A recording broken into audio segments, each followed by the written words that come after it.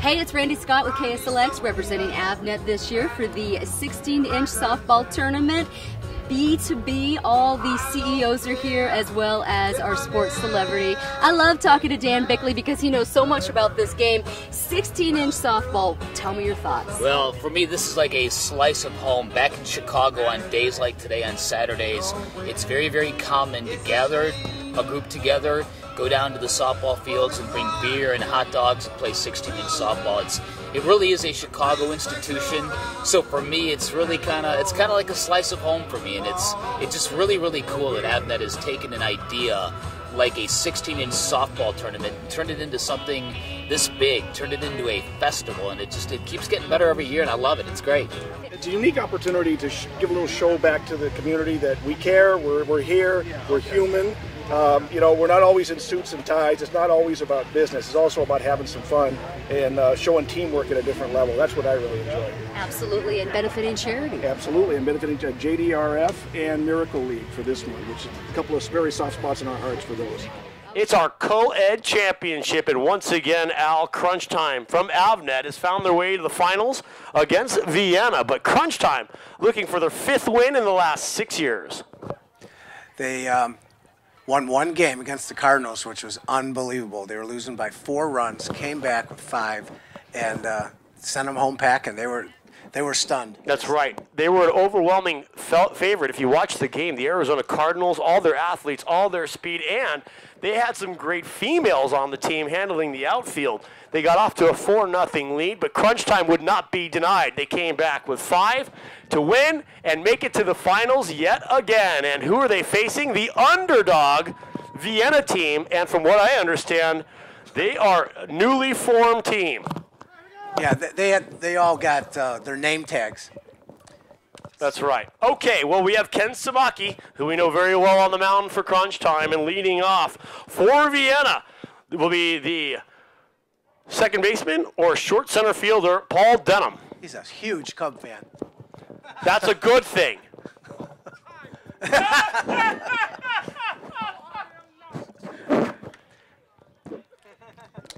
He roots for some team on the whites on the other side. What's really funny is I just won a Pro-Am at the R. Donnelly with A.J. Persitsky, the catcher for that team. And over to first, and Denham is retired.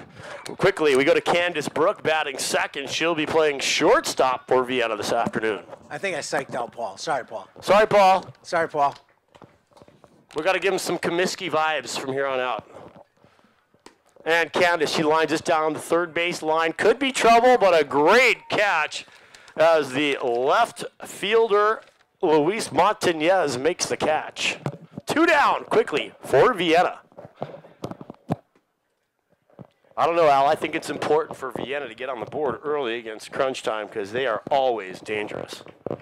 Fly ball to right center field. Underneath it for Crunch Time is Jay Lamont, and he makes the catch. So that was Levi Brock. What are you doing, Jay? Okay. And that was a great play. Great catch. And that will retire the side. We go to the bottom of the first with absolutely no score as Aaron May takes the mound for Vienna.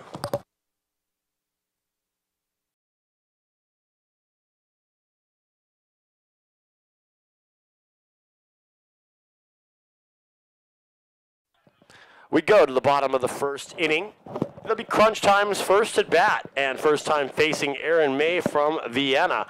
No score in the top of the first, and here comes the Crunch Time team led off by shortstop Chase Fisher.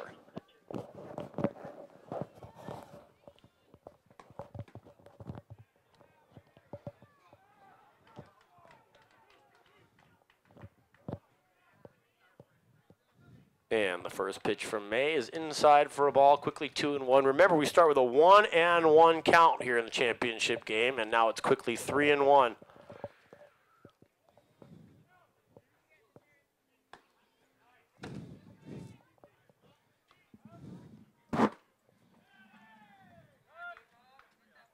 And that's going to be a quick walk for Fisher. That'll bring up the right center fielder for crunch time, Tracy Brunick.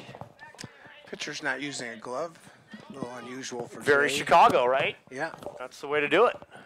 But in a game like this, you probably And want why that are glove. we going to second base on this? You're not supposed to walk gentlemen. Oh, I get it. Here comes Tracy Brunick. And it's a line drive down the left field line. That's going to land. Fisher will hold up at third, but a clean single for Brunick. That'll bring up Luis Montañez, our left fielder today for crunch time. No outs, first and third, and no score in the game thus far.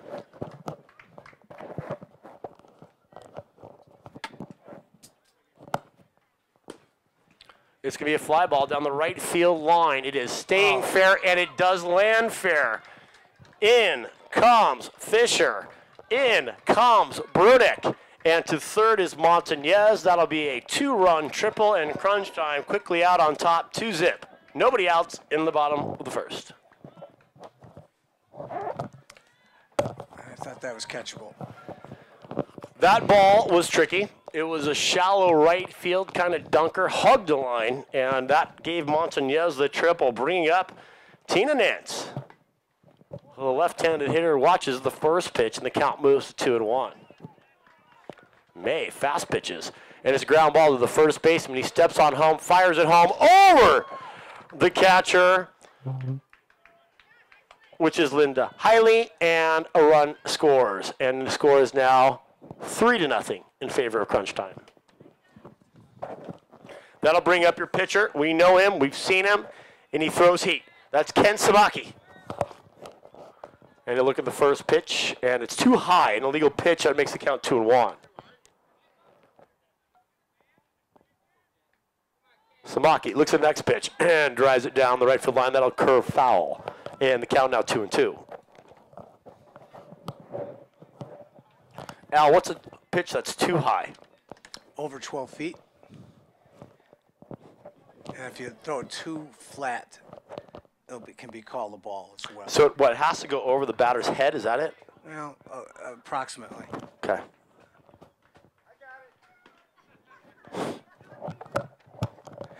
You got to figure most batters are about 6 foot. So if you get a little bit higher than that, you're in pretty good shape. Samaki in the batter's box. 3-0 crunch Nice time. shot. He lines it down the first base line into right field, and that'll be a clean single for Samaki. Still, nobody out for crunch time, and that'll bring up Megan Call.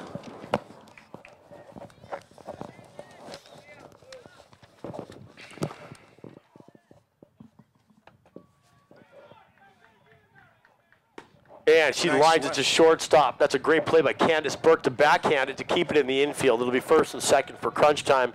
And that'll bring up the team captain, Ron Osmondson. We've seen him a lot. over Yes, the we years. have. There are a lot of familiar faces on this Avnet crunch time team. Remember, they've won 4 of the last 5. They're looking for 5 of the last 6 with a win today.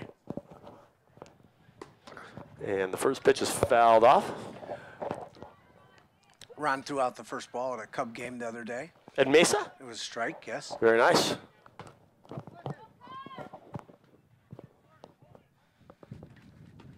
And he lines this Well hit. solid down the third base line. It's Trouble. deep, and it's going to go over the left fielder's head. And that's Jeremy Valentine. Osmondson rounding second, going for 3, and he'll hold on there. But 2-run score. And crunch time now up 5-zip in the bottom of the first.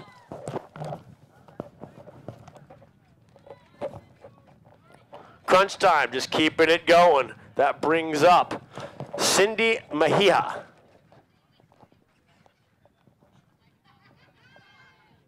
And lines it right back to May. He knocks it down over to first for 1. Oh, it gets by the catcher, Hailey. 2 down, another run scores, and it's now 6-0 in favor of crunch time with 2 down.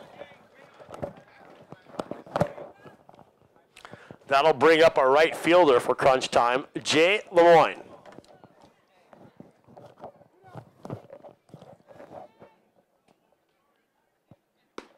It's a ground ball to third. A great pickup over to first to record the out. And what a nice play by Levi Breck over to first base, which is Jay Gerke, and they retire the side. But crunch time scores 6 runs in the bottom of the first.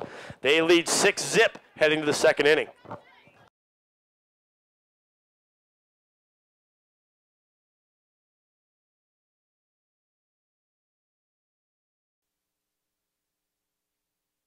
Second inning, and Vienna needs to get something going. Batting now is the catcher, and that is Linda Hiley, and she is safe at first with a leadoff single, and that'll bring up the left fielder, Jeremy Valentine.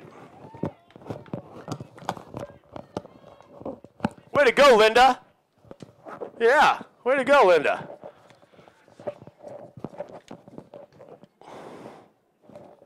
First pitch from Samaki to Valentine is a shallow fly ball, and that looks like trouble. Absolutely, it'll land highly round second, going for third. She will make it. Valentine will take second on the throw, and Vienna has something cooking. Nobody out, second and third, and that'll bring up Deborah Johnson. Deborah played in the CEO game today. She was the catcher for the CEOs of the Valley team. The winning CEOs of the Valley team. Well, and Deborah looks at that first one to call it strike. They lost 1-2. They won 13-11 over extra. And she'll watch that one, and it's a quick strikeout. Deborah didn't like either pitch and will record the first out. That'll bring up the first baseman, Jay Gerke. Jay's a big boy. He looks comfortable in the batter's box, and Samaki's first pitch is stroked to left field. Underneath it is Luis Montañez. He makes the catch, records the out. Tagging at second is Valentine. Hiley stays at third, and now it's trouble. The umpire says he's out at second base on the tag attempt, and that will retire the side. Vienna doesn't get anything out of it. And at the end of 1.5, 6-0, crunch time. Runner on third did not tag up. Yep. Screwed that one up. That's exactly what happened. Runners were not in cahoots.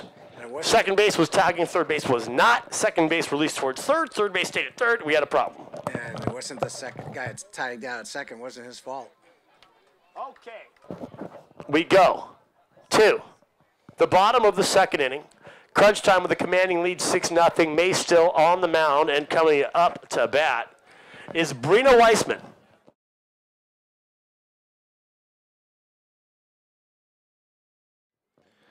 And May's first pitch is in there for a strike. Quickly 1-2 on Weissman. And that will be 1 out for crunch time. That brings up our leadoff hitter, Chase Fisher. He's been playing shortstop this afternoon. And he got it all started for crunch time in the first inning. I've not seen him play before, so looks pretty good. New player for crunch time this year. They have a couple of their regulars not with them this year. There's no doubt about it. We're missing Becky Boozer-Vazquez. We're missing Belliard. We're missing a few of them. There's a short fly ball to left field. Could be trouble. It will drop, and that will get Fisher on first with a 1-out single. That'll bring up Tracy Brunick. I thought he was going to catch that ball. 1 down. Brunick in the batter's box and Fisher on first. May still pitching. Will change defensively for Vienna. New catcher. They put Hiley in center. And it goes right up the middle. Great play by Candace Brooke. Over the first, double play. Candace Brooke, fantastic play. And I know that's not your last name, but a fantastic play by Candace Brooke. You don't see that too often. That was well done. And it retires the side. That means no runs on 1 hit, no errors, and it's 6-0 crunch time as we go to the second inning. Third inning. Third inning.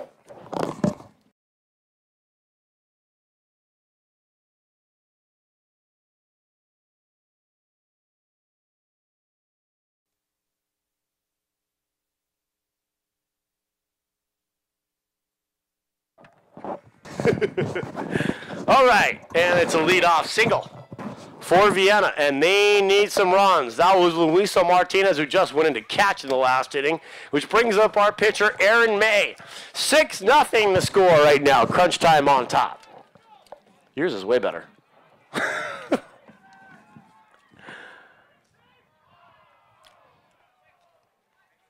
Samaki's pitch. May drives it to the third baseman. That's Osmondson. A funny hop, but he still fields it.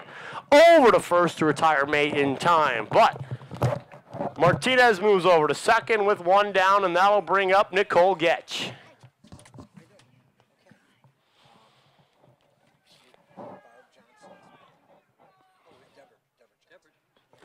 And a quick strike. 1-2. Samaki's next pitch.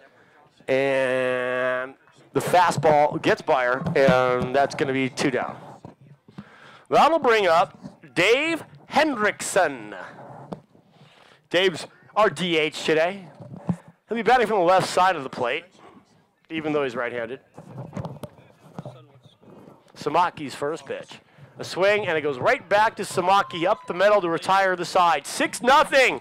Crunch time, headed to the bottom of the third.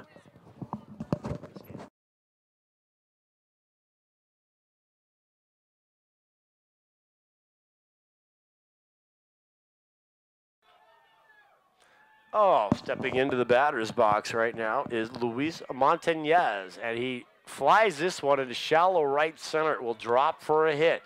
He's making the turn and going to go for 2, taking advantage of the arm in right field. He'll make it easily to third for a leadoff triple for crunch time. Leading 6-0, stepping into the batter's box for crunch time is Tina Nance. I've seen her make some great plays today. Yeah, she's been playing her heart out, no doubt. Crunch time's after their 5th championship in 6 years. Ground ball right back to May. Nice hands over to first. Digging it out for Vienna at first base is Jay Gerke, and quickly 1 down. Montañez stays at third, and that'll bring up the pitcher, Ken Samaki. Samaki has a World Series rating to that of Jack Morris. And he lines it in left center. Nice shot. Making the stop out there is Nicole Getch, and she gets it back in. The run does score. Now 7-0 for crunch time with a man on first and 1 down.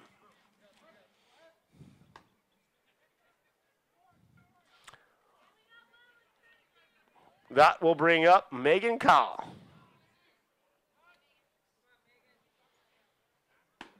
It's a ground ball to third base.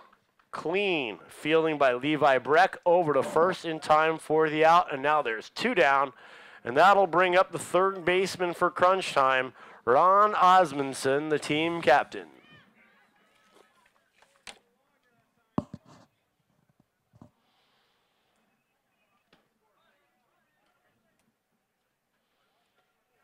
And look at the first pitch, quickly 2-1. We're getting at the end of a long day, and the men are he's going to look at that, 3-1. So this last game for Coeds. The winners today go to get a D-back suite. Fly ball, left field, curving foul, and out of play. And it's a full count. Second place team, losers go to Don and Charlie's. And that's hardly losing, Al. I don't think so. That is not losing. Osmondson lines it into center field. Moving up to catch it is Hailey. She will not get there. It falls in between Brooke. Over to second. A run scores. And it's now 8-0. Osmondson will go to second. 2 down. 8-zip. Bottom of the third. Crunch time. In command. And that brings up Cindy Mejia. She wrote it. Mejia. Good ball, Cindy. Ground ball to third base. And it can't be hung on by our first baseman, Jay Gerke, and scoring is Osmondson. And she's out at first. She overran the bag. And a run scored. The run does score, and it's now 9-0 crunch time going to the top of the fourth.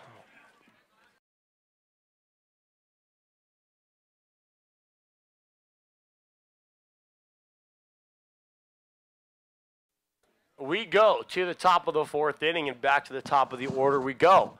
For the Vienna team, it'll bring up our right fielder, Paul Denham. Paul's new to Arizona. He loves the White Sox. He loves the White Sox. Hates the Cubs. He hates the Cubs. We can't get that backwards. He gets upset.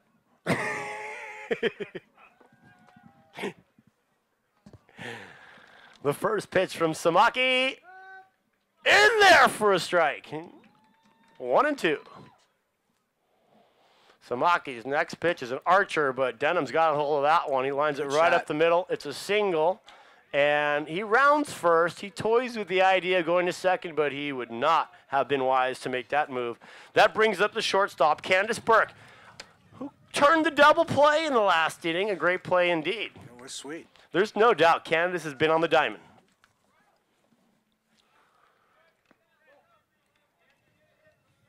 2-1.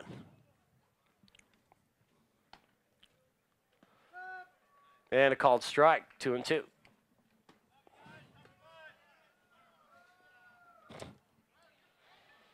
Samaki's pitch, and it's a foul ball, and that's going to count as a strikeout.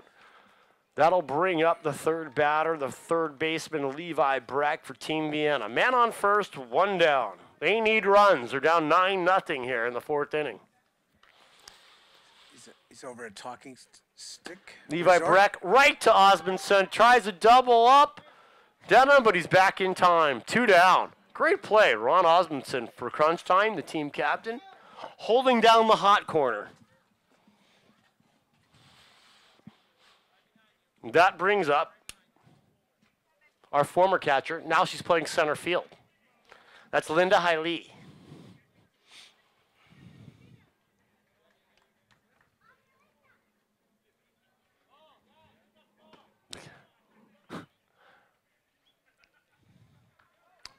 First pitch from Samaki is right down the line.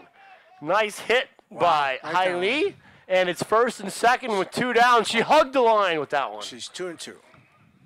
That'll bring up Jeremy Valentine. He's been in left field today. First and second, 2 outs. Samaki's pitch. Valentine ropes it to the third baseman, Osmondson, and it gets through him. The bases are going to be loaded here with 2 outs for Vienna, and they need runs. That brings up our second baseman, Deborah Johnson. Was in our CEO of the Valley game today, and now she's in a crucial spot for Vienna.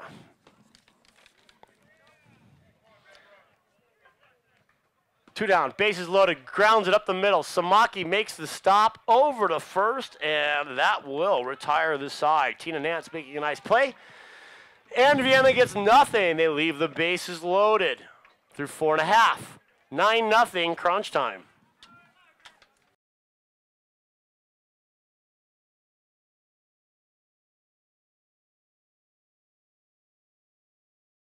We go to the bottom of the fourth inning. The score is 9-0 crunch time, and they're coming up to bat. Remember, there is a 10-run rule in effect and a 15-run rule in effect. 9-0. Vienna needs to get in and out of this inning, and it's up to Aaron May, the pitcher, to make it happen. Batting is Jay Lemoyne, and it's a fly ball to the third baseman, Levi Breck, and that helps Vienna's cause. 1 down, and that'll bring up Brina Weissman.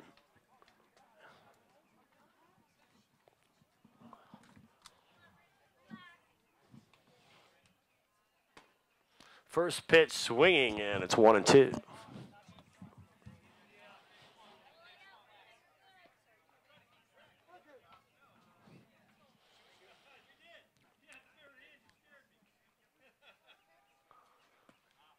And May just has that ball dancing all over the strike zone, and it's quickly 2 down. That'll bring up Chase Fisher for crunch time.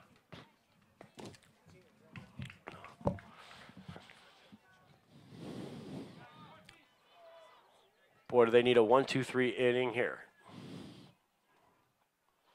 And Fisher lines it to left field. Underneath it in the left field is Jeremy Valentine. He files it in and retires the side. Still 9-0 crunch time as we go to the top of the 5th.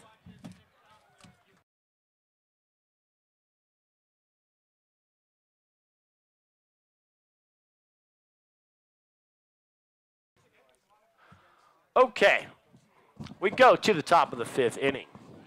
And leading off for Vienna is the first baseman. That's Jay Gerke, ground ball, and that'll go right over the head of Tina Nance, and Gerke will stay on first with a leadoff single. That'll bring up Luisa Martinez. Nobody out. Vienna needs runs.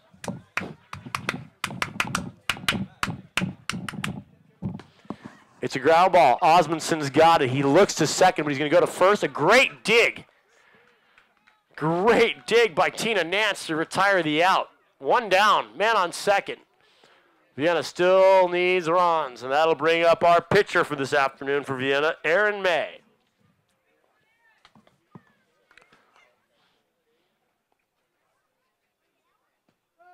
First pitch is a called strike, and it's quickly 1-2.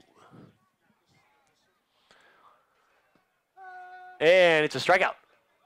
Samaki's got the ball dancing across that hitting zone, and now there's 2 down, man on second, and that will bring up Nicole Gitch.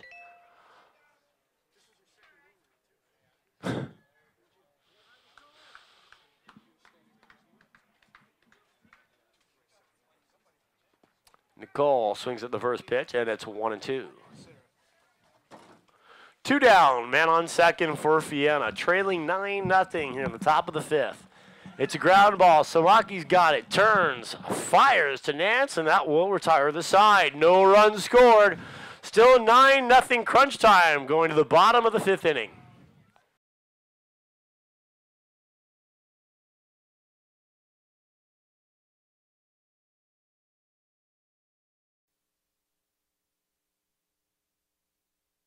Okay, and we go to the bottom of the 5th inning. That is our good friend Tracy Brunick grounding out to Aaron May to start off the bottom of the 5th. 1 down. That'll bring up the left fielder, Luis Martinez.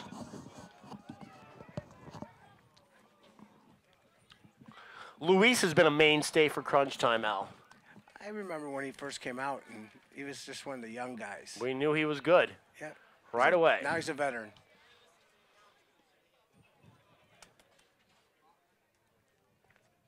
And Martinez drives this into right center field. Johnson trying to get under it. It gets Byer. There's Paul Denham to make the throw into second base. Candace Brook there. The throw's too late. Martinez with a stand-up double with 1 down. Here comes the first baseman, Tina Nance. She's made some great plays today playing first. They've been very solid, both sides of the ledger. Tina looks at the first one. A legal pitch, a little low. Quickly 2-1. And she'll watch that one too. Now it's 3-1. Ground ball over to the first baseman, Jay Gerke. He grabs it, tags the bag for the second out of the inning. That'll bring up the pitcher, today's star for crunch time. So far throwing a shutout through 5 innings. That's Ken Samaki. Okay. You got to tell me these things. Right. Samaki, the second baseman. She makes a great play. She throws it right over his head, and Jeremy Valentine cannot make the catch. And Samaki will stay at first with 2 down. Ball game. It's 10-0. And that's the 10-run rule coming into effect, and it is game over. Al, 5 of the last 6 years, the Avnet Crunch Time team has taken down the title, and they will go to a Diamondbacks game in their own suite. Yeah, baby. Vienna Enjoy Don and Charlie's. Not a bad consolation prize at all. Well, great. They all came out. Umpires didn't have to make any tough calls.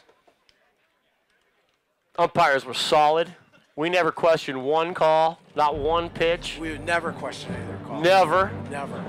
Never, just the one on third base and that third inning. But anyway, we want to congratulate Crunch Time on a fantastic job defending their title and coming back from a 4-run deficit to beat the Arizona Cardinal team 5-4 and make it into that final game where they dominated. Congratulations, Avnet, Crunch Time, champions 5 of the last 6 years.